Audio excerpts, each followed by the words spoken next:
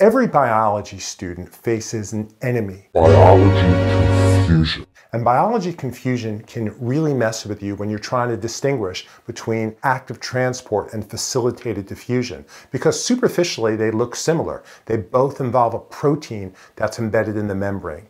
Here's how you tell the difference. In facilitated diffusion, note that the molecules are always moving down a concentration gradient. So the arrow is going to show more on one side, and then they're moving to where there's less on the other side.